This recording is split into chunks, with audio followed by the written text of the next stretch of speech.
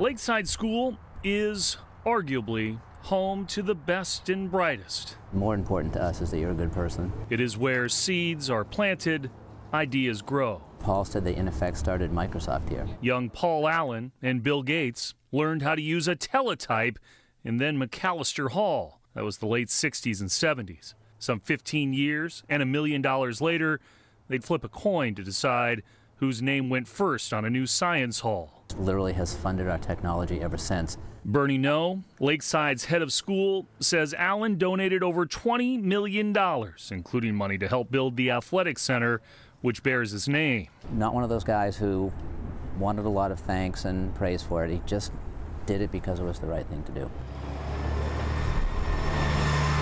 He definitely believes in education. UW sophomore Andy Yee sees it too at the campus down the street and believes Allen's health altered his course. The diagnosis definitely changed his perspective on life, I believe. Paul wanted to see every student that had a chance.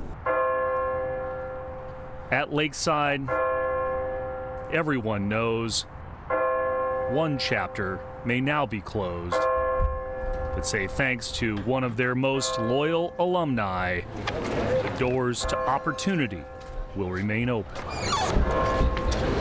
Bernie No, the head of students at Lakeside, told me that Allen's technology acumen helped them in more ways than one at the school. Back in the early 2000s, when Wi-Fi was not standard, Allen paid for the older campus to be completely rewired and have access to universal internet before it was commonplace, again, according to No, without asking for any sort of credit or praise. In the King 5 newsroom, Chris Daniels, King 5 News.